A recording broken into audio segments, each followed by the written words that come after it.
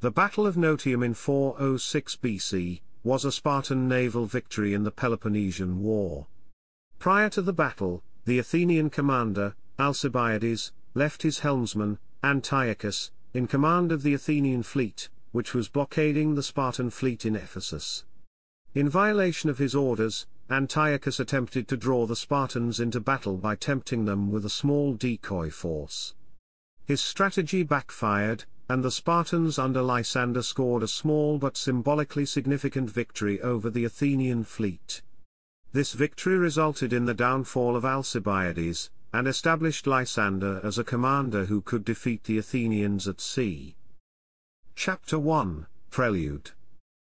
In 407 BC, Lysander was appointed as Navarch, commander of the Spartan fleet, replacing the deceased Mindarus. Gathering a fleet as he went, he sailed east across the Aegean from Sparta, and eventually reached Ephesus, where he established his base, with 70 triremes, which he increased to 90 through shipbuilding efforts at Ephesus. In Ephesus, he established diplomatic relations with Cyrus, a Persian prince. Lysander built a personal friendship with Cyrus, and the prince agreed to provide funds out of his own purse to increase the pay of Spartan rowers to 4 obols a day from 3. With this increased funding, the Spartan fleet could attract experienced rowers from the Athenian fleet.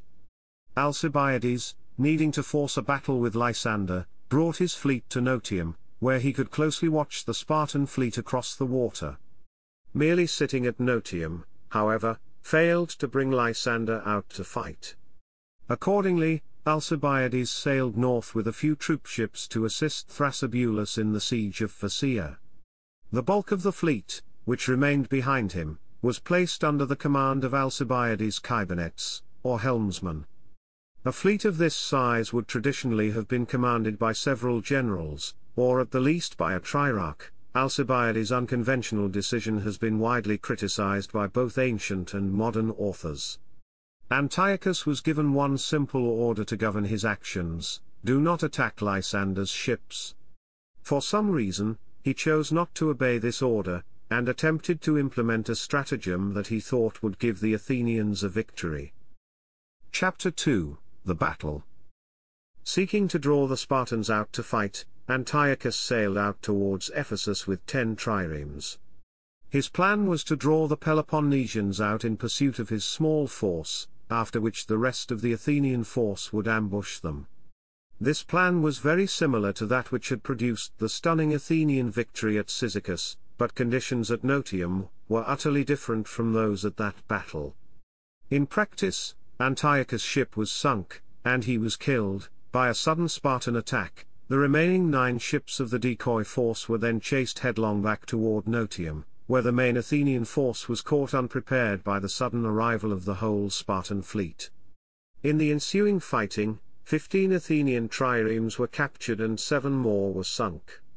The Spartans sailed back to Ephesus, having won an unexpected victory, while the Athenians returned to Notium to regroup. Chapter 3, Aftermath. Upon receiving news of the battle, Alcibiades lifted the siege of Phasia and returned south to reinforce the fleet at Notium. This restored rough numerical parity between the two fleets. Further attempts to draw Lysander out into a battle proved unsuccessful, however, and the two fleets continued to watch each other across the water. The defeat at Notium caused the complete downfall of Alcibiades in Athenian politics. Restored to favor after the victory at Cyzicus, he had been placed in command with great expectations. When his unorthodox appointment of Antiochus led to a messy defeat, his political enemies saw their chance, and he was removed from office.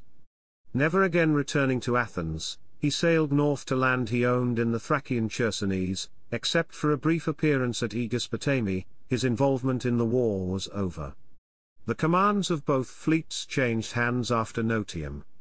Because of term limits on the position of Navarch, Lysander was replaced by Callicratidas. On the Athenian side, the fall of Alcibiades also brought down his friends Thrasybulus and Theramenes, and the overall command was given to Conon. Over the next year, the fleets clashed twice, first in a battle where, with twice as many ships as Conon, Callicratides defeated the Athenians and trapped them in Mytilene. An Athenian relief fleet then decisively defeated and killed Callicratides at Arginusi.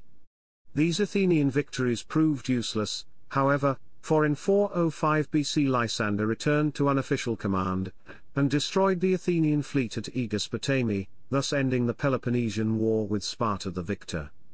Notium, although not terribly significant in the number of ships won or lost by either side, had the significant effect of launching the career of Lysander and ending that of Alcibiades.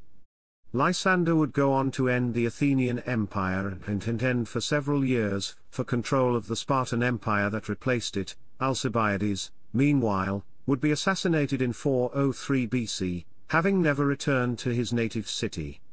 Donald Kagan, meanwhile, has suggested that the most important effect of the battle on the Athenian side was the removal from command of Thrasybulus, the talented commander who had helped plan all the Athenian naval victories of 411 and 410 BC. Notium, then, although not decisive in itself, had large political ramifications, and played a significant role in determining who would lead the forces of Athens and Sparta in the upcoming decisive battles of the war.